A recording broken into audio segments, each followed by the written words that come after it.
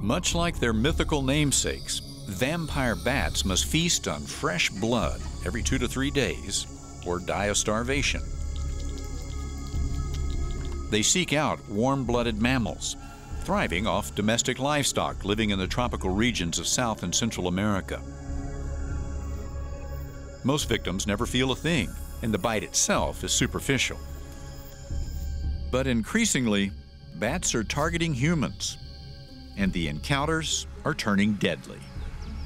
The bats are blamed for rabies outbreaks in Peru, and National Geographic grantee Daniel Stryker is researching the environmental causes and extent of the disease. Vampire bats are kind of the perfect storm of different ecological characteristics. On the one hand, these bats are feeding on larger mammals, which are susceptible to rabies, and in order to feed on these animals, to drink their blood, they have to bite. And biting is also the main route of transmission of rabies virus. Stryker is surveying vampire bats from the Amazon rainforest to the farms along the valleys of the Andes Mountains. Vampire bats are native to Peru, but 500 years ago, settlers imported an ideal food source: cattle. And as the number of livestock increases and spreads across the country, so too does the population of vampire bats. Today, large colonies thrive near areas devoted to ranching. Yet, despite the burgeoning bat population, it's rare for people living in these agricultural areas to become infected with rabies. Rabies is a frightening and deadly disease. The classic form of the disease turns even docile creatures into aggressors that foam at the mouth. But the strain found in vampire bats is different. It's known as paralytic or dumb rabies, causing disorientation, muscle weakness, and eventually death. To learn more, he must turn the tables. This time it's a human taking blood from a vampire. Working at the Centers for Disease Control and Prevention, or the CDC in Atlanta, Stryker adds a lab strain of the rabies virus to blood samples he collected from vampire bats in Peru.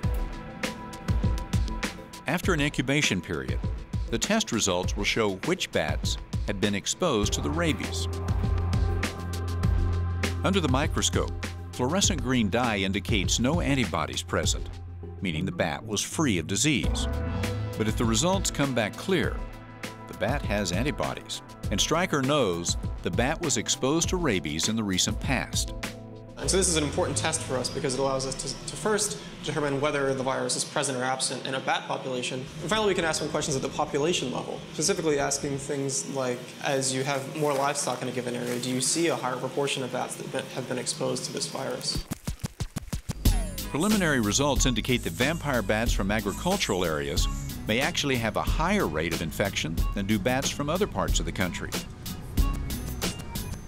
So, why then do so few people who live near cattle ranches fall ill with rabies, if there are so many bats around infected with the disease? Stryker believes that the livestock act as a buffer. Bats prefer passive herds to people, reducing the attacks on people. But as vampire bat populations increase and more livestock become infected, this could pose a greater rabies threat to people in the future. The same theory may explain why human rabies is more common in Peru's Amazon rainforest. Here, development such as logging, mining, and road construction has wiped out vast tracts of habitat and reduced wildlife populations.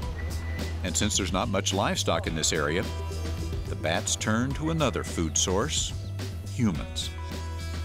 There may be fewer infected bats, but they bite people more frequently. Could this be why the disease is far more common here than in the Andes? There's much more to learn about how widespread rabies is among the country's bat population. What we don't know is how this disease is persisting in the vampire bats, and as a correlate of that, we don't know where it is in vampire bats. So again, much more widespread. Potentially, it's always present in these bat populations.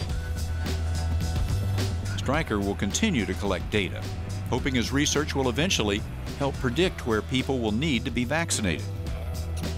The more he learns about this frightening disease, the better the chance we may someday be able to control it.